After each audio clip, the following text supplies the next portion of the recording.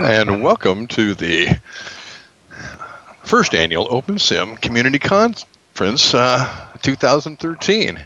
Glad to see all you out there in attendance. If you would, at the end of the speech, we will take questions. If you will IM those questions to me, I will facilitate that and give that to our guest speaker. He is a research scientist with Intel Labs with over 40 years of software development experience.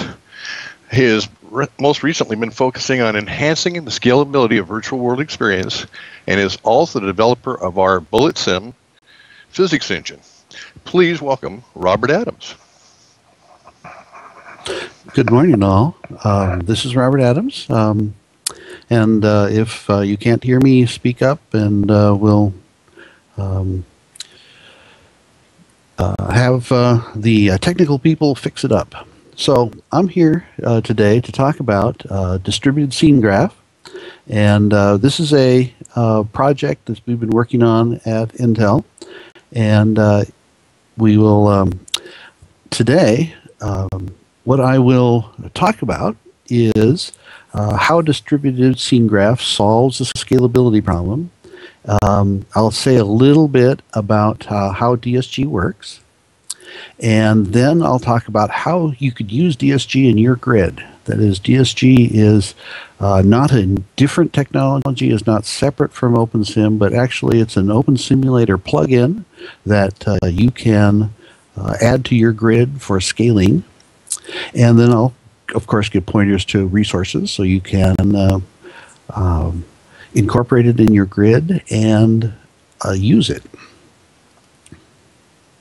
So, of course, what we want in our virtual worlds is more, bigger. We enjoy our small groups of people, but there are usages for large numbers of people. So you want thousands of interacting users. If you have large projects or large events like this, you want lots of scripted objects that interact. Like there was a project to do artificial life forms, and you want hundreds and hundreds of hundreds and thousands of plants. You might want to do large data visualization in the world. Or for many different things. And you might want to do large-scale simulations, like maybe a whole solar system. And sometimes you really do want a crowd, not just for events. This slide is a experiment that we did with 500-plus avatars walking around a city for doing crisis control, how to manage teams, teams of families, how you'd find each other. And this is, you just need hundreds of users to properly model a city or some event.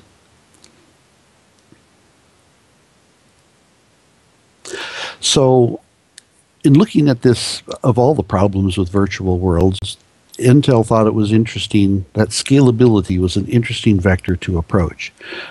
Both in the interaction, how to get many people to interact, in the granularity from very small to very large events, and also in the fidelity, how to make interaction better, how to make the physics, can you play a virtual game of ping pong if you really had better fidelity of physical interaction and response. So these are all dimensions of scalability, and the main one that we talked about in or worked on at the DSG is the interaction, that is adding more avatars. So here is this slide is kind of a picture of the existing architecture of OpenSimulator. So you have your grid services shown at the top, and then there's a sum simulator with some regions in it, and the regions have physics and script happening on it. And then there's a whole subsystem dealing with talking to all the users. And There are several bottlenecks in this implementation. Of course, the CPU that is used for the simulator, like physics, can get overloaded, or you can have too many scripts, and just the general interaction of things within the virtual world can overload the CPU. The connection between the simulator and the users is also a great bottleneck because it scales exponentially as the number of users increase. I mean, if you think about it, if there's 100 people in a region and one person moves, the simulator receives that one move, but then has to send it out 99 times. So if you add another person, that 101, that 101st person moves, now you have to send it out 100 times. And so as you add people, the actual amount of bandwidth needed grows exponentially. And that puts a phenomenal load on a single simulator. And so these are the monolithic simulator that architecture that we use in OpenSimulator. It has many choke points. And the conventional solutions to these choke points are to either spatially partition the virtual world, which is how OpenSimulator and Second Life did it by creating regions. So you don't have to simulate the whole universe on one computer. You can just simulate one region. And another common way of doing it is sharding, which is making duplicates of the same place and then somehow allowing people to interact with that place independently. And both of these have some pros and cons. The approach that DSG took was to break apart the simulator. That is, what if we took physics and the script and the clients and we separated them out into separate instances? We spatially break the world into what we call quarks, for lack of a better term.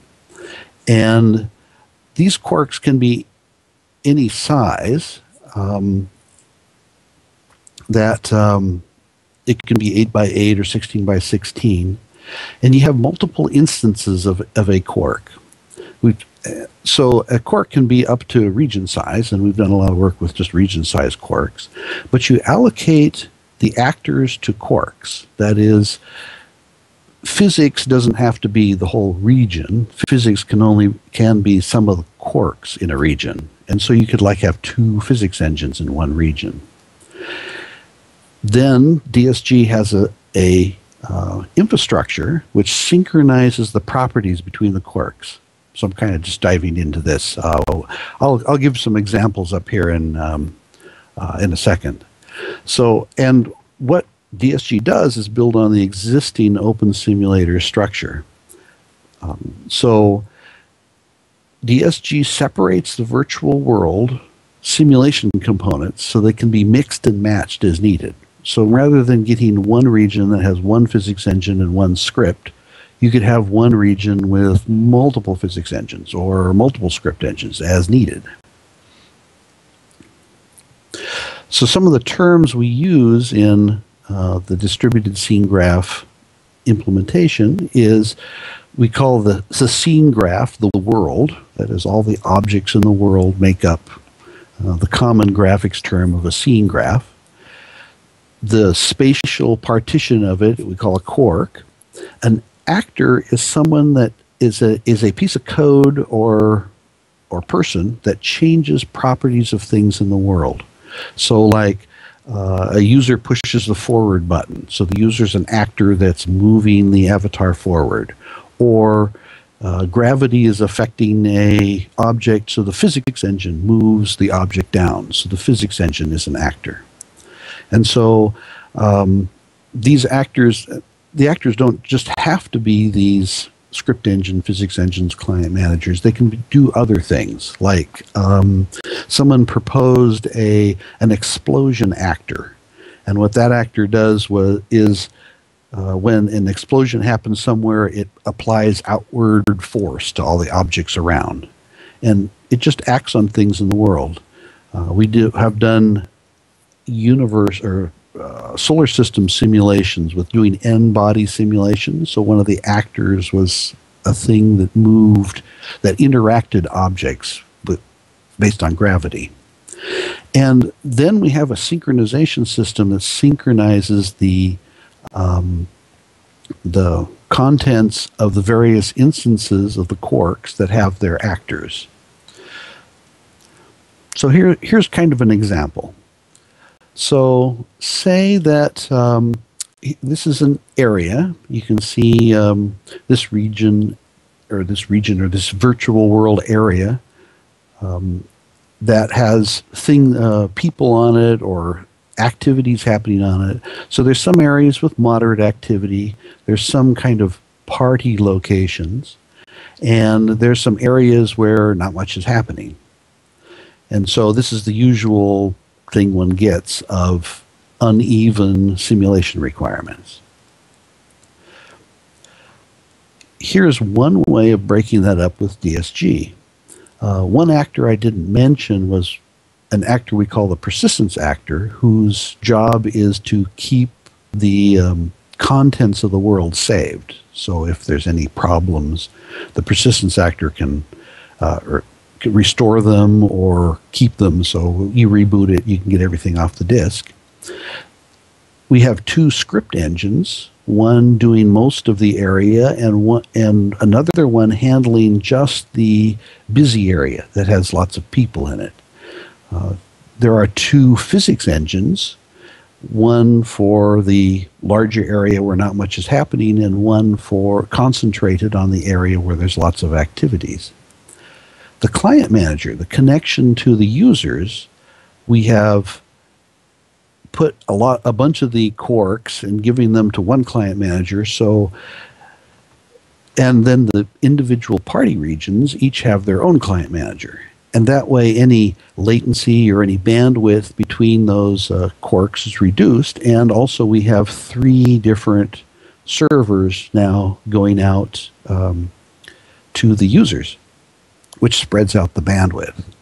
So here in this example, we have taken the area, analyzed the uneven usage, and then allocated actors to minimize the hardware used, but maximize the utility of the simulation. And DSG, behind the scenes, is synchronizing the contents of all these. So what if the physics engine moves something over here, that movement gets persisted, and that movement shows up in the script engines and the client managers. So DSG is madly synchronizing all this stuff between the instances. Here is one particular usage. This I believe Douglas Maxwell is speaking tomorrow as a keynote on some of the training that they're doing with large numbers of people in a world. So like you have like a village, and you want to have village people, and you want to have soldiers interacting in there, and so you need many, many people. And one setup we did with that is using some dedicated servers for the persistence engine, the physics, and the scripting. So those all happen in dedicated servers. But then there's connections out to a client manager that's in Europe, a pair of client managers that are in Virginia, and a pair of client managers on California. These were allocated on EC2, so they are. You can create more if you wanted to in the connections. But one of the cool things about this particular configuration is the bandwidth to the users. The high bandwidth is moved out to where the users are, and we can get hundreds of users here on the outside with only 5 connections to the central servers. And so the bandwidth load on the central servers is greatly reduced, and the bandwidth requirements to get to the actual users so that they see all the movements and that sort of stuff happen out in the network closer to the user. So this is one configuration of DSG.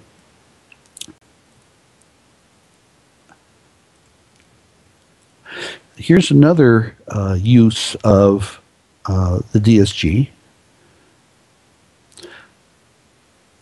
There's this is a Galton box. You may have seen these at your local science museum or whatever. You drop the balls in the top, and the balls bounce around on the slats, and they go down the structure and form a polymetric distribution at the bottom.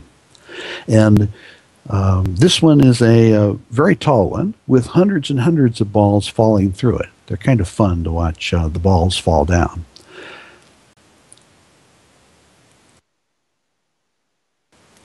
But what we did was we allocated multiple quarks underneath. So this picture, the diagram on the upper right, is a top view. You can see the slats across it, and the quarks are added with more in the center because that's where most of the load will be, and fewer on the outside. And so we were able to allocate 8 physics engines across this Galton board to allow the simulation of all the hundreds of balls that are falling down it. And the little graph shows the ideal and the computed distributions, which are pretty close. Now there are a bunch of things that we did to make effectively border crossings, that is the movement between two adjacent quarks, smoother. We have, so there's a whole bunch of details behind this. There's things called passive quarks, which are kind of pre-staging quarks to get active objects next to the quark, so the transition is easier to make the crossings happen smoothly, so the balls simulate properly as they go down the Galton board. So there's a lot of stuff you can do with the smaller quarks and the quark infrastructure that allows for smoother transitions of things. But the point of the slide is that this is another use of needed many physics engine, needed better allocation of physics, and then we were able to apply that multiple actors to this situation. So, how does one add DSG to your grid? Now, DSG, the sources are publicly available, and they merge and compile with the current OpenSimulator master. So you just take the OpenSimulator distribution, you add DSG to it, and compile, and DSG is there. Then there's a small matter of configuration, as with everything in OpenSimulator. And DSG works with either the robust or the simian grid services, so you can use either one. So what you do is you compile DSG into your simulators, you identify the regions for scaling and why you might want a scaling, you assign the grid map locations for the multiple instances, and this is a technical detail because of the way we integrated with OpenSimulator is each of the instances gets its own grid location, so you can find them. And then you do the also all the actors, all the peripheral ones, other than the non-persistent one, all use null storage. So there's no database setting up on any of the actor instances. That they get all their information from the persistence agent, persistent actor, who is the only one who has an actual database. So there's kind of one central server and one central database, and that's all fed to all the other regions. And then you just configure and run. As easy as that. And like the audience said, it's a small matter of configuration. So the DSG sources are available under the same BSD license as OpenSimulator. They're at this GitHub location. and it builds as part of OpenSimulator by dropping it into the add-on modules directory. So we put it into add-on modules because that's an easy way of integrating with the pre-build XML and everything else. There is documentation on the wiki and bug reporting the issues there on GitHub, and the plans for DSG is over the next few weeks we are beefing up the documentation to include how-tos and cookbooks, that sort of stuff, to make configuration and running DSG easier and better. So, distributed scene graph is an alternate architecture. It's a drop-in for OpenSimulator, and so this is also a pitch for how modular OpenSimulator is. Adding region modules or drop-in functionality, I mean, even changing its underlying architecture, is the modular architecture allows you to do that, and that's what we built on. And so you can do distribution of your simulation. You can do augmentation of the simulation by adding more actors with the DSG architecture. And we have a DSG demo region running for the Army Research Lab social event that'll be at 2:30 at PDT. You just hypergrid to atropia.militaryMetaverse.org:80:atropia, and you will magically end up in some DSG region. If you once you go there, you'll notice you'll be in atropia-CM 1, 2, 3, or 4. That is, you'll end up in one of the client managers. But even though you're in a different client manager, you will see and interact with everybody else that's in that same atropia region. And so come and visit us at 2:30 today, PDT.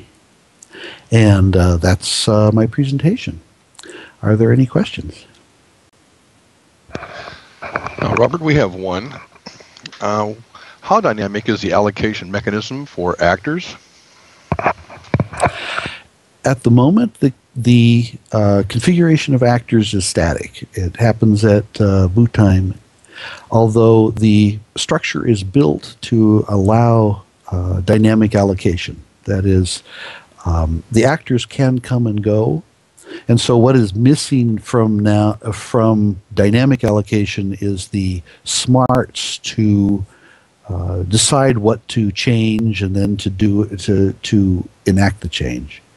But because of the way the actors are separate, you can do things like say the script engine crashes and just stops working for a bunch of quirks. You can just start the script engine again, and it connects into the infrastructure and starts scripting some more.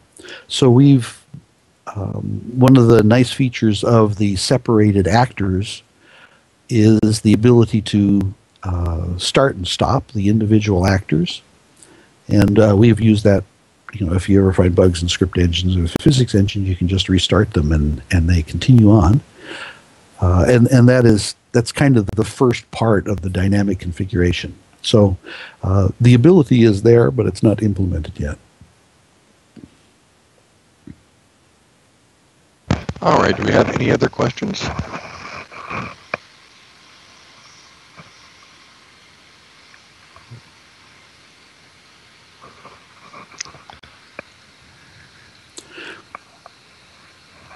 Okay. Well, if not, please come and visit us in Atropia, and we can talk about it more there. And also, I'm Robert Adams on OS Grid. I'm here. I'm in the developers channels. I am robert.adams@intel.com. Feel free to talk to me or anyone on the Intel team about using of DSG. We can help configuration and helping you get it going. Robert, we have one more. Oh, excuse me. The tour schedule. The web says Sunday, and you said that there will be the breakout today sometime? Let me look at my schedule.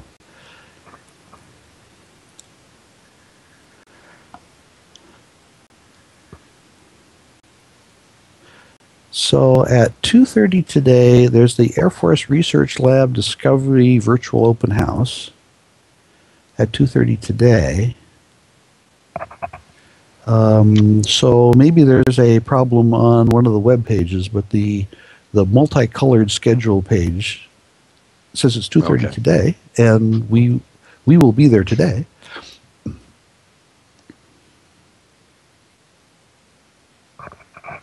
Okay. Atropia is open all weekend for the tour, and on the website for 2:30 Sunday, a special event as well. Okay. Okay, and that sounds like the end of the speech for today. I want to remind the audience that they can look at the conference schedule back at http://conference.opensimulator.org/2013/, and that will bring up a lot of information for you about the conference. Thank you, Robert. That was very interesting presentation. All right. Thank you. Mm-hmm.